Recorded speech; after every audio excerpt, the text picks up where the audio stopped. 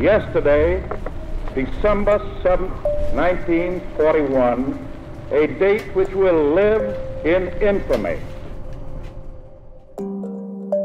There had been a friction well before World War II.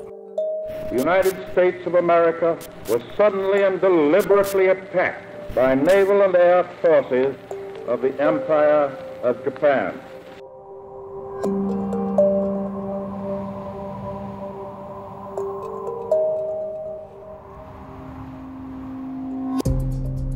Following the attack on Pearl Harbor, President Franklin Roosevelt signed Executive Order 9066, often referred to as the Japanese Relocation Act. They couldn't figure out who was loyal to Japan, and if you looked like the enemy, you were suspect.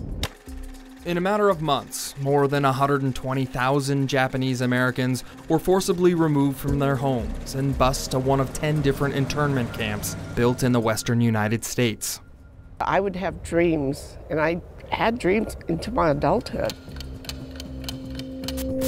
One of those internment camps was Manzanar in southeastern California. It just brings back all these strange emotions.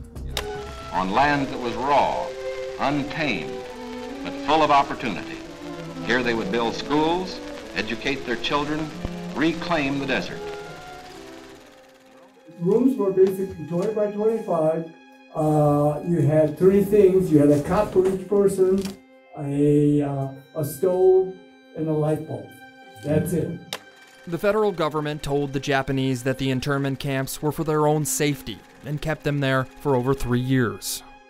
For me, even as a 7-year-old kid, camp was to me barbed wire and guard towers. A lot of the people who were incarcerated at Manzanar were... Every year, members of the Florin chapter of the Japanese American Citizens League make a pilgrimage from Sacramento to Manzanar National Historic Site, a dusty, wind-beaten plot of land just outside of Death Valley.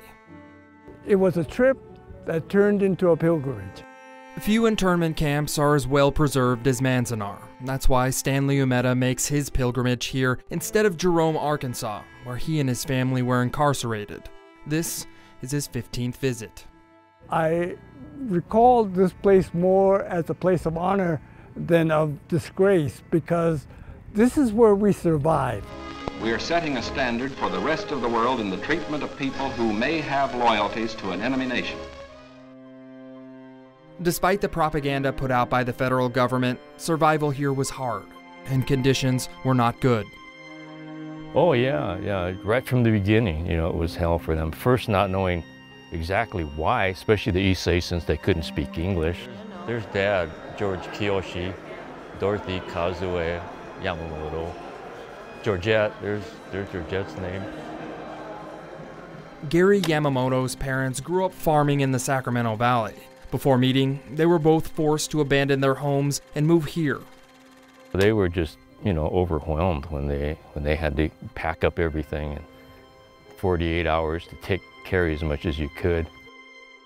Privacy at Manzanar was basically non-existent. Public toilets had no walls, the makeshift shelters had no partitions, and everybody was exposed to the elements. But despite the conditions, Gary's parents found love.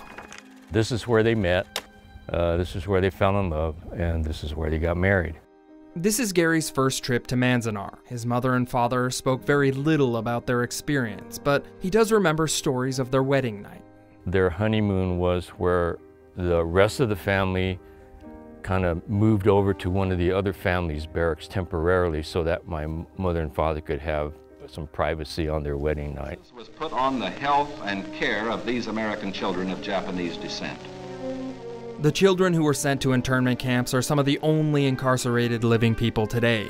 In the 1940s, the federal government's propaganda painted a rosy picture of their treatment inside these camps. But throughout her childhood, Christine had nightmares from the ill treatment she received. But essentially the dream was being placed in a panel truck without windows. They slam the door, it's black and screaming. That's my dream. The nightmare that Christine had comes from her memory of catching pneumonia and being forced to recover in a hospital alone. After that recovery, Christine and her family were relocated to 2 different camps, Tulare, California, and Topaz, Utah. Like many children in these internment camps, trauma followed Christine, but she feels the need to visit these internment camps so she can share her story. For a teenager, you can imagine that privacy was the biggest issue. I think, so what? This happened to us, but what is the lesson to be learned? In 42, we didn't have a voice. We didn't have political leaders. No one supported us. They didn't know us. And so the thing that we want to say is, we have a voice now.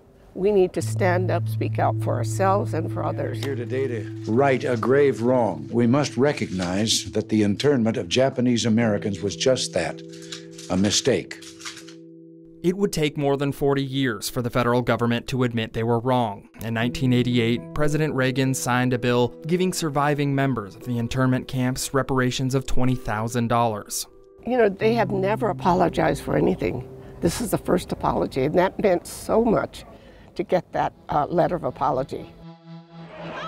The unthinkable happened today. The World Trade Center, both towers, gone. Just 13 years after President Reagan's apology, America almost made the same mistake again. Preventative campaign of arrest and detection of lawbreakers. America has grown stronger and safer. Our country has not really learned, because during 9/11, they were already considering rounding up Muslims. Manzanar National Historic Site is here for the people to remember. Yeah, I'm going to have such a much deeper appreciation for the way my ancestors withstood this. A site to remember the wrongs that the federal government committed towards Japanese living in America. Those of us who have survived these camps must share in order so that it will not happen again.